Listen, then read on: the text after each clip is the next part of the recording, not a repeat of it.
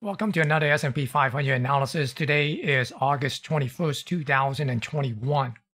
Last week, we saw the S&P 500 pull back a bit and gave the market participants something to ponder. The sell-off was accelerated by the FOMC minute release on Wednesday. Then the typical buy the dippers came in on Thursday and started to push back up into Friday's monthly OPEX. During the week, we saw the dollar continue to move up. Gold is trying to hold support and oil remains sluggish. In addition, we also saw the Chinese tech stock being sold off. In this video, we'll look at Alibaba, BIDU, JD.com, Tencent, and see are they at some sort of a bottom yet, and is it the time to look for a possible buy. In addition, we'll look at the US dollar, the 10-year yield, oil, gold, and the silver market, along with a weekly review of the S&P 500 and other major market indexes, the market sentiment, and the market internal. A lot of stuff to talk about, so stay tuned and let's get going. On this weekly chart of the S&P 500, we notice that there was a hangman type of weekly candle, and it is actually an outside weak bearish candle. And we see that it is closed above this, this lower wedge trend line here. And it is inside of this wedge and came down, got a bounce off of it, test for support, and is holding above this 10-week moving average and also this 40-week moving average. The week ended only down about 0.6% or a little bit under 27 point. I believe the weekly range of 112 points scared the market participant more than the 0.6% weekly loss or that 27-point loss. So looking at this chart here, the weekly price is still inside of this wedge, and it is still above the 10-week and the 40-week moving average. So on a weekly basis, the trend remained to be up. Let me start out talking about the SPY, the ETF for the S&P 500, and then we talk about the QQQ. Then we go and look at the cash index. Remember on the SPY last week, I put out a video to, here's the clip of the segment that I talk about the SPY and where we are, anticipating the price will go. Remember, we're talking about this particular zone here, right? This balance area, and we're saying that if it come back into this balance area, then we're basically looking for it to potentially retrace back down to the other side of this balance area, which would be somewhere around 436. So today it finally came in. So as you can see, the pullback occurred and it came down to this balance area at the lower end of this balance area. Got this pullback and now it's coming back up and essentially coming back above this, this balance area here. So what we basically are looking at now is to see would it be able to come up, fill this gap, and put in a new all-time high.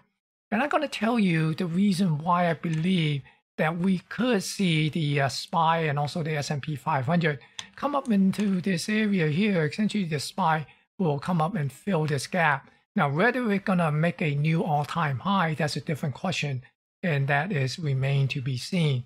But for now, I am anticipating that if the SPY or the S&P 500 continue to move up next week, we could see these, this gap on the SPY get filled. But if it start to pull back and come back into this balance area, then once again, we're basically looking at a look above and fill. And what that means is that it will come back down to the other side of this, this balance area here. Right, so let me draw this back on. So basically come back down and take out this 436 once again. And this time, if it take out this low, then we'd be looking at a lower high, lower low, and that could be the beginning of something more than a pullback. It will be of a correction. Now, for some of you might not know the differentiation between a pullback and a correction. A pullback is a 10% or more from the recent high, okay, from the recent peak, basically from here. And a pullback is anything less than 10%. Right now, like last week, we only saw a 2.5% on the S&P 500 pullback. That's a pullback, right? It's not a correction. If it's a correction, we need to see the S&P 500 drop more than 10% or so. Okay, and we definitely haven't seen that for quite a while. So recently we just see these 1, 2, 3% at most. I'm not even sure we saw a 3% pullback recently, but anyway, we definitely have not seen any sort of a correction. Okay, so right now we're basically looking at these pullback and see how the price action will start telling us that the next pullback will turn into more than just a pullback and turn into a correction. Okay, so that's basically what I'm looking at, is to see would it come up, take out this this gap here, fill this gap and see would it be able to put in a new all-time high. But as we come back in, to this zone here, this basically this balance area, then I'll be looking for anything under 436. If it dipped below 436, then we have to be very careful. And looking at the QQQ, the ETF for the NASDAQ 100, here's a clip from the earlier video on the price action that we are sort of anticipating or on the lookout for. And here looking at the QQQ, the ETF for the NASDAQ 100, remember we're looking at this particular balance area here, right? So right now it seems like this is coming down here. So keep an eye on this level here, 361 area, right? 361.50 area, to see will we get a bounce here inside of this zone. If it doesn't bounce. So as you can see from this chart here, we did see the QQQ came down to this range here. We traced back down and dipped to the dip below it, as a matter of fact, and then bounced right back. And then we got a nice bounce up now. So right now we want to see would it be able to take out the upper level of this range, this balance area, and move in to a new all-time high.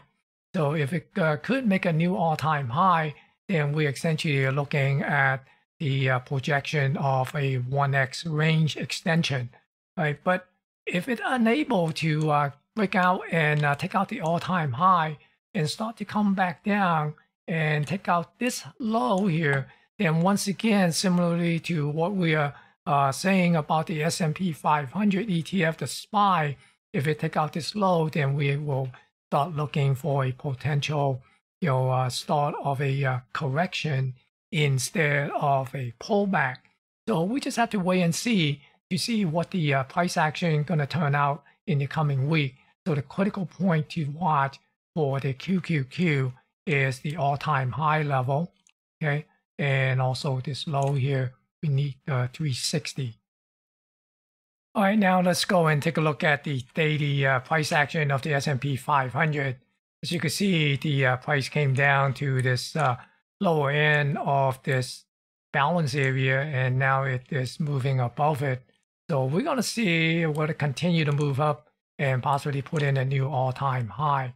And if it doesn't put in a new all-time high and come back down, take out this low, then we will be keeping an eye out for these levels here, that 141 extension at 43.38 and a 127 at 43.10. Then eventually we are basically monitoring these levels at 42.55 or the 42.57, this pivot high here. Okay, so keep an eye on that. And again, remember we spoke earlier about the SPY. If it turned out to give us a lower low and a lower high, then we essentially are looking at the possibility of a correction in the making instead of a pullback. And here on the daily chart of the NASDAQ 100, and here's the high that we're looking for to see would it be able to come up and get above that next week. If it doesn't, if it turns down, turn out to reverse itself. And again, we basically are looking at this area here, which is this 127 extension of 14,584 in confluence with this trend line. And that would be the initial downside target that we'll be looking for. So if that's the case, then we basically are looking at a higher, a lower high and a lower low, okay? And that would also turn into something more than just a pullback. And it could be in the beginning phase of a potential correction. And for the Russell 2000, we talk about this price action in the previous video, and here's a clip of that on where I talk about the price action of the Russell 2000 and this balance area. So once again, it came down, balance, and we're basically saying that we're looking for this thing to come down to the bottom of this balance area and see would it get a bounce back up. And if it doesn't, if it breaks, then we're basically looking at two. So you can see that it came down to this lower boundary of this balance area here. Okay, now we're getting a little bit of a bounce. We want to see would it be able to bounce back up toward the 2297, take out the 2297 and break out of this balance area to make its way up to put in a new all-time high. But if it failed to get back above this 2195 and break below this low, essentially these lows here, right, and go below the 2075, then that could be trouble ahead for the Russell 2000, and would be basically looking at 1935, somewhere down in that range. And here's the Dow Jones Transportation. Again, we're saying that it needs to reclaim this 15,000. And you can see it got close to it, but was unable to close above that 15,000 level. And right now it seems to be pulling back again, although we had a inside day on Friday. We'll see what this thing get a little bit of a blimp up and then come back down. So we're going to keep an eye on it because there's still this declining trend line here that could pose some sort of resistance on the upside. And if it could break out of this trend line again, this 15,000 will be another potential resistance for the Dow Jones Transportation to overtake. So if it reverses back down, look for this 14,242 get retested. It seems to have found quite a support here from the previous times that it came down to this level. So if it breaks this level this time around, then it'd be a bit of a bearish move on the Dow Jones Transportation, and I'd be watching for this level here at 13,656. And here's the Dow Jones Industrial. Again, here's a short clip of the Dow Jones Industrial from the previous video. Essentially, this is like a look above and fail. So we expect to look for a retracement back down unless it could pop back out, do something like this. But if it you can see right now the Dow Jones Industrial is trying to break out of this balance area and possibly move up to a new all-time high. So we're going to see, will the Dow Jones Industrial move up, and would it be able to get up above that high? If it doesn't, then it form a lower high and come back into this balance area, then I expect it to work itself down to these lower level here. And once it break and come down to this 33,000 area or take out this low, then we essentially have a lower high, lower low type of price action. And again, we'd be start looking for potential correction instead of just these little bit of a pullback. Because look at this 33,000 level could also be in confluence with this lower channel trend line here for the Dow Jones Industrial.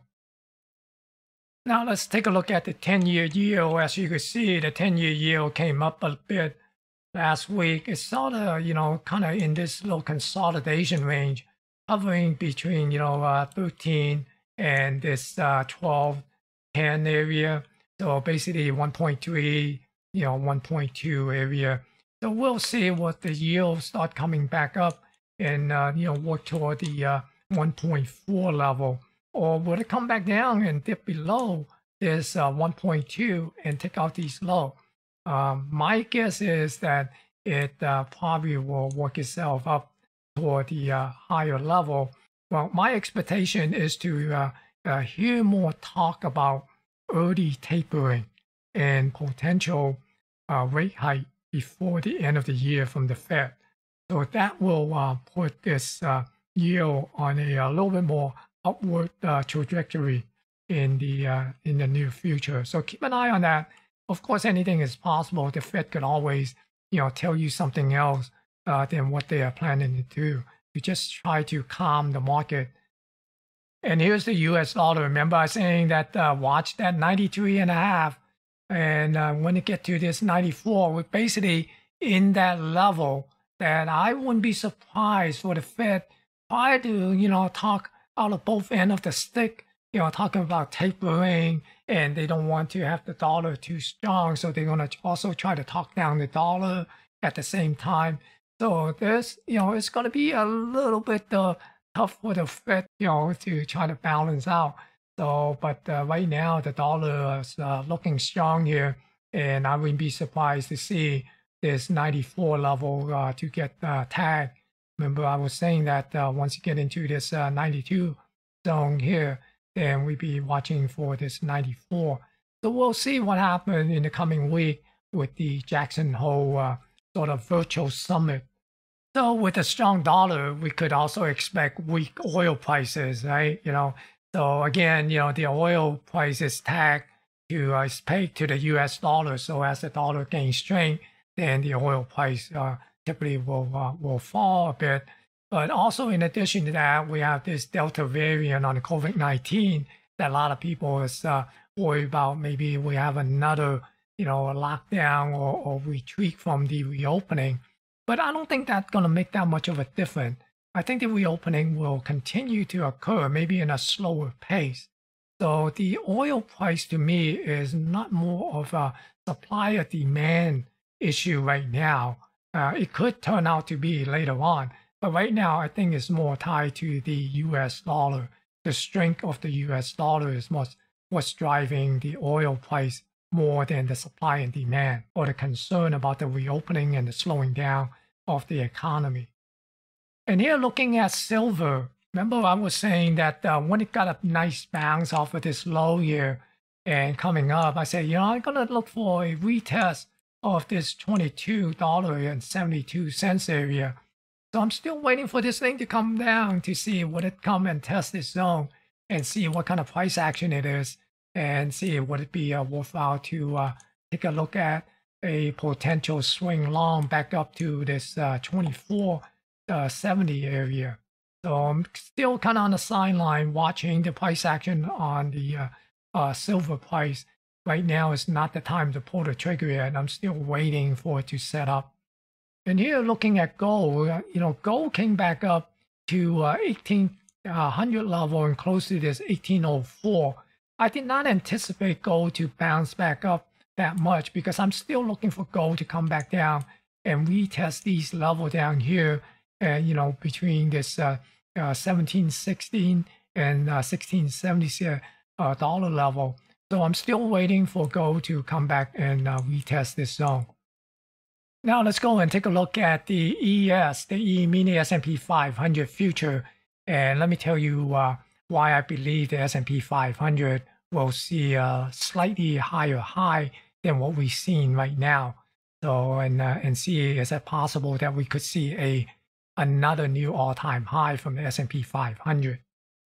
Now let's take a look at the market profile chart on the ES, the E-mini S&P 500, and see why I'm saying that we could see the S&P 500 potentially go up and test the all-time high. If it doesn't, then at least you're going to get close to it. The reason why is looking at these single print, especially these up here on August 16, these single print, eventually the ES will come up and tag this single print. So when it come up and tag these single print, what is the momentum and what is the price action? Will there be a strong enough price action to actually push it to this high here? So if the ES makes a new high, then most likely the S&P 500 will also make a new high. And in addition to that, we also have some of these single print up here. So that's why I'm also looking for the S&P 500 to come up and fill these single print. When the ES fill these single print, we will see the S&P 500 come up and fill that gap that it has left open. Okay, so depending on how this gap is being filled and what is the price action, what is the momentum at the time, and if the momentum is strong, we could see another new all-time high from the S&P 500. Now let's take a look at the sentiment chart here on the S&P 500. As you can see on S&P 500, on Friday it closed up almost 36 point, 0.81%. You see the VIX came back down from the inside of the 20 level, above the 20 level, down to 18.56 on Friday. And also the put call ratio, it was up above 0.75 and closed at 0.69 on Friday. So apparently the market participant all of a sudden, got to change your heart and become a little bit more complacent and a little bit less fearful now and starting to put on risk once again. And for the up-down volume ratio, we actually see a little bit of an improvement there on Friday with 3.17 times more up volume than down volume. And also the advancing issue outnumbered the declining issue by 1,419. Now here is the not so good looking chart. Here is the new high, new low. You can see the new 52-week low outnumbered the new 52-week high in the New York Stock Exchange by an amount of 21. There were only 80 new high, but 101 new low. So even though the cumulative advanced decline line came up a bit, but if we are still looking at a negative divergence between the AD line and the S&P 500. And for the NASDAQ, the NASDAQ 100 closed almost up 159 points, over 1%, 1.06%. And the up-down volume ratio, 2.5 times more up volume than down volume. And the advancing issue outnumbered the declining issue by 1,671. So that is respectable. But once again, here is the ugliness, is the new high, new low. There were only 71 new 52-week high, but 266 new low. And so that the new low outnumbered the new high by a margin of 195, with more new low while the market or the index is up, over 150 points. That is pretty telling on how weak it is in this move. And here, once again, although we are seeing a little bit of an upside move on the AD line in the NASDAQ market, notice the negative divergence between the AD line and the NASDAQ 100 still persists.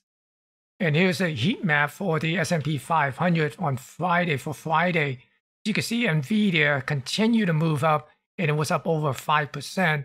And also Apple, Microsoft also have a huge day on Friday. It was up 2.5%.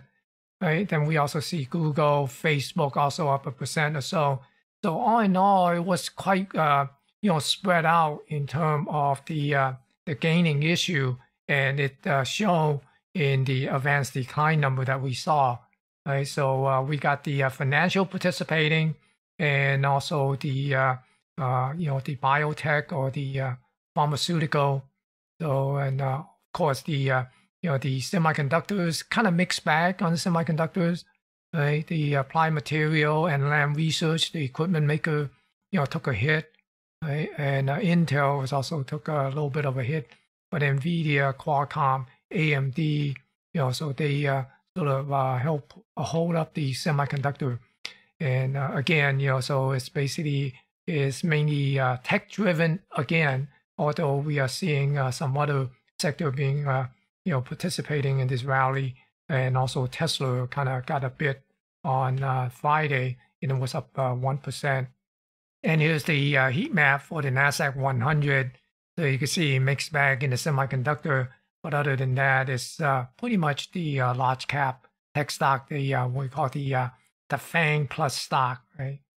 Now let's go take a look at those Chinese stock, Alibaba, BIDU, Tencent, and JD.com, and see are they at a possible bottom, and is it time to buy these stocks? Recently, we heard a lot of talk, and we also saw in the price action of a lot of these large cap Chinese stocks, and the price action have been on the downside, and that is due to the clamping down by the Chinese government on a lot of these tech stocks. So let's go and take a look at Alibaba. You see on this weekly chart, we see Alibaba came off from this high here up at the 320 level, all the way down to the present level under 150, 158, and closed on Friday at 157.96. On this weekly level, I see that there could be a potential support down here, somewhere around this 142. If it doesn't find support or won't be able to bounce back up to this daily zone here, we switch over to the daily, because I see there could be a possible daily support here. If we look back way back here in October or September 2019. So it came down and tried to come back up. If it doesn't come back up to this zone, then watch for this weekly zone to get tested. We could see Alibaba come down to this 142. Now, if we zoom in on a 30-minute chart here, you can see that there were some buying occur right into the close on Friday. Right? If we zoom this in here. So I would wait until it come up here and then pushes back down to see would it find support in this zone. Is that really there are some standing buying order waiting to get filled on the upside?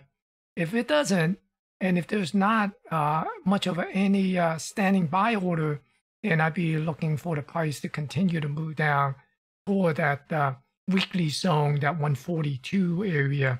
But I will wait until Alibaba come up and find some sort of resistance. I anticipate that it could encounter some sort of resistance up at this 160, 161 area, and then possibly push back down.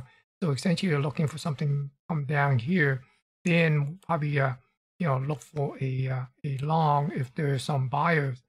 These buyer orders still need to get filled. Then look for it to come back up, whatever this peak is. To at least get above that peak and possibly play it up here to this particular peak.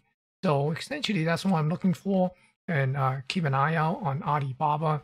So don't rush in on Alibaba yet. Although it's kind of tempting for it to drop that much, that to say, yeah, that might be a opportunity to buy on the dip. Now, if you're trading short term, then that might be the case. Then you could buy here and play it up to this potential resistance, or even up at this level here, and then with the stop loss right underneath this low here. That would be a possible play for the short term. The other one is BIDU. BIDU has also been hammered. Look at this, BIDU. Wow. This is like up at the 360 level, all the way down to 137.65 on Friday. And right now it seems to be trying to hold this this level here on a daily basis, but it doesn't hold on this daily support level. Then I'll be looking at this weekly support zone down here at 121 area. So let's go and take a look at the daily price action here. So this is the little bit of a balance area that as close as possible to the recent price here. So if it could hold inside of this zone and get a bounce, then we could look for a potential play back on the upside.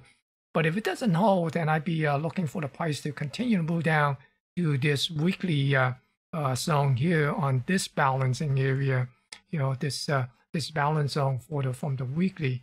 And if we zoom in on the 30-minute chart, well, we are seeing a little bit of a buying activity on Friday. So right now, basically waiting for this thing to come up. See, would it be able to come up to this 140 level and then make it back down? Then be looking for a swing long, or that if there are still standing buy order over here to push it back up, then basically looking to whatever this peak is to at least play it up and target that particular peak. But if it doesn't hold this zone, then we're basically looking for this thing to come down, continue to come down to possibly maybe to the 132, and then back to this weekly zone here, right? Down here at this level, somewhere around 122 for BIDU. Another one of these Chinese tech stock is JD.com. Here on this weekly chart, I have a weekly zone down here, the support zone down at 33 level. So if it doesn't hold this support zone up on the daily support zone, somewhere up at the 64, then I be watching for this JD.com price to come down possibly to this 33 level. Yeah, it is kind of drastic, but hey, it is what it is, what the chart is telling me. But yeah, there could be some intermediate support on its way down. And that is what I'm looking for if it's going to come down to this price level.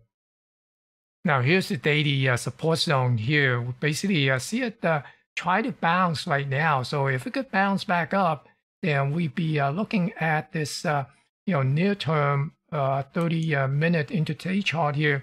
See this price action come up, found a little resistance here. So it could we did see some buying here throughout into the close on Friday.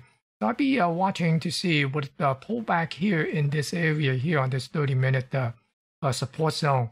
So if it come down here, then probably we'll look for possible long setup to see would it be able to come back to the 65 level. But if it continue to break through below the 61, then I'd be looking at that possibility of going down to that weekly price zone down at 33. And all bets are off on the long side, and probably would be looking for some sort of short setup, and that would be another story. We'll keep an eye on this and see how it will react. But I'd be watching this level here somewhere around 62.5. And the other one is 10 cents. That is also being hammered as well. As you can see on this weekly support zone, I have it down here somewhere around $38, 37, $38, that area here. So, and here is the daily price zone.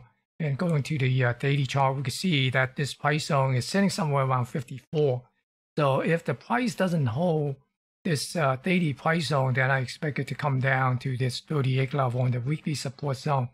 And notice that we're getting a little bit of a bounce. And if we zoom in on a 30-minute chart here, as you can see on Friday, we got a nice bounce off from the Thursday close.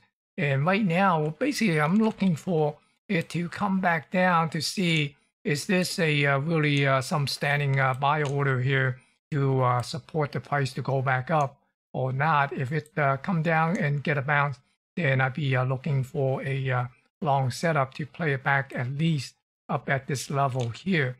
But if it doesn't hold this 52 area, then I'd be looking at it for the price to continue to come down to this level here in the weekly zone of 38, and possibly look at there, for some potential long setup. But in the meantime, that's basically what I'm looking for on 10 cents and all the other Chinese stock that I just went through, BABA, BIDU, and JD.com. So if you're new to this channel or you have not subscribed yet, then click the subscribe button to help support this channel. And be sure to click on that notification icon so you won't miss any future video from me. And make sure to press that thumbs up to give it a like to help me promote and share this video. Thank you for watching and stay safe.